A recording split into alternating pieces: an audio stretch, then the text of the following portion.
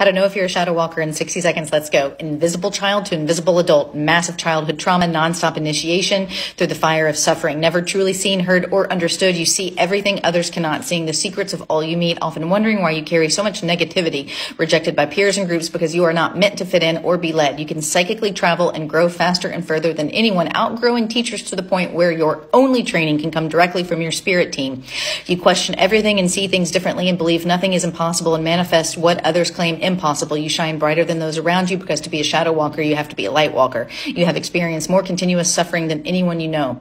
People have been trying to drown you in their shadow since birth, but you didn't drown. You grew wings, learned how to heal yourself and others, and fucking took flight. You stopped trying to fit in and owned your weird creative healer self and went your own way with your own brand of healing work.